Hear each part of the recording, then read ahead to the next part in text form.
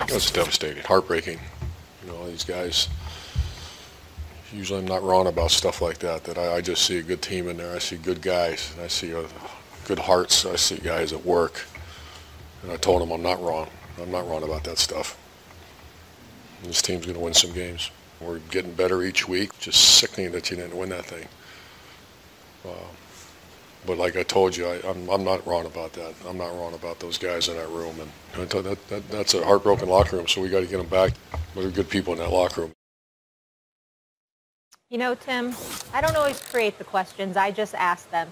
Is Urban Meyer long for the NFL? No, I don't think Urban Meyer's wrong for the NFL. I think Urban's a great coach. I think he's going to continue to... Long for the NFL. Long. Like, meaning, well, yeah, not wrong, long. Like, do you think he'll stay for a while?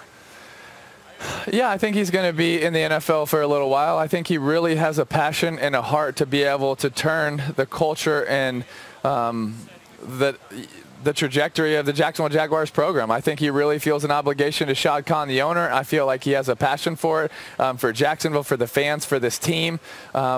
When he gets into something, he goes all the way, and he's very passionate. And that can be an awesome strength, but it can also be a weakness. You see, one of the best things that coach brings to the table is his passion. He is willing to suffer. He is willing to not sleep. He is willing to grind. He is willing to push people.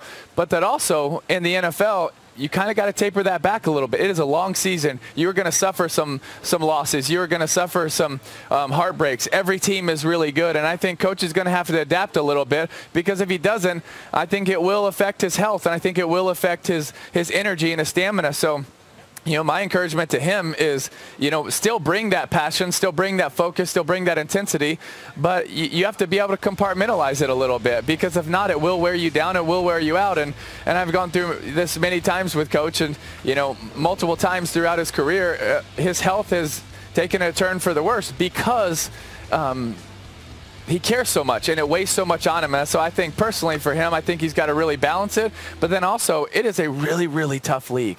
And you got to know going in, there's going to be some games where you think you're going to win and you just don't, because that other team is really good as well. And so I think for him, personally, he's got to handle it. But then professionally, he will adapt, because he's a great coach, and he's always done that. He's done that from Notre Dame, Bowling Green, Utah, Florida, Ohio State. He's continued to adapt. And so I think those are two things that he really has to focus on.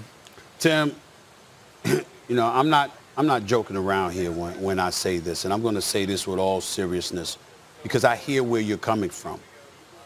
But to me, everything you just said is why exactly I do not believe Urban Meyer is long for the NFL. And I want to state this, and I know that Urban Meyer has found himself in some tricky situations over the years.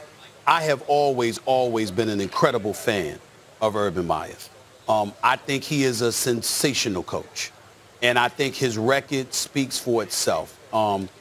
You have a football team. You want Urban Meyer as your coach. Y'all put me up on the screen, split screen, because I want to see Tim Tebow when I'm saying all of this. That's how special I think he is. But I want you to scale it back a little bit, Tim Tebow, and reflect on last night. Just hear me out here. They lost a close game. The last 3 weeks, they have played very, very competitive football.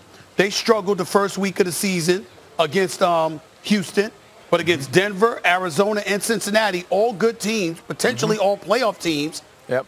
They've looked pretty competitive. I totally agree with Trevor Lawrence. DJ Chalk, I'm looking at some of these guys in their running game. Right here, James Robinson, Carlos Hyde. Remember him when he was with the 49ers. These brothers are running the football effectively, averaging 5 yards a carry or more. You know, you see some of the pieces there. And you come into the season, you've lost 19 straight. You lost 15 straight coming into the season. What the hell do you expect? So we all understand this except Urban Meyer.